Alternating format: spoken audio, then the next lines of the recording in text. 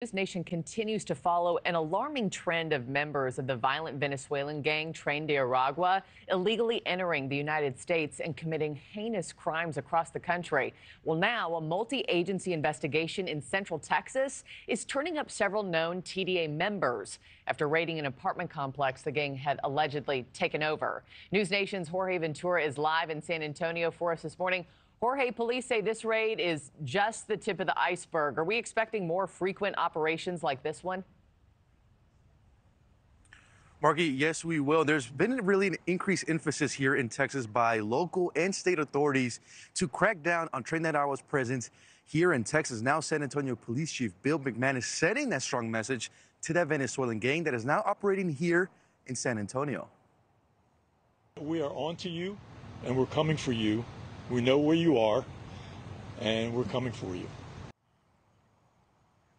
And those words coming followed a multi-agency effort on Saturday to arrest suspected Tren de Aragua gang members that were operating at an apartment complex in San Antonio. That multi-agency raid included local, state, and federal authorities. Allegations of human trafficking, narcotics violations, and violent threats against building staff were made at that apartment complex. Now, according to San Antonio police, multiple people arrested Saturday had previously received deportation orders. In total, 19 people were arrested, 16 Venezuelans and 3 U.S. citizens. The 4 confirmed Tren de Aragua gang members, including an enforcer of the gang, were taken into custody by Homeland Security agents. Police say this weekend's raid is just the beginning.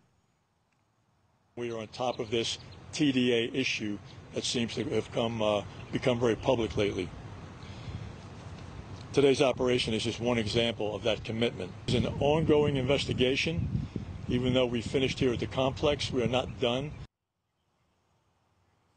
And Texas Governor Greg Abbott reacted to the arrest on X, formerly known as Twitter, saying, quote, "Texas law enforcement not messing around. They are taking out the dangerous Tren de Aragua Venezuelan gang block by block.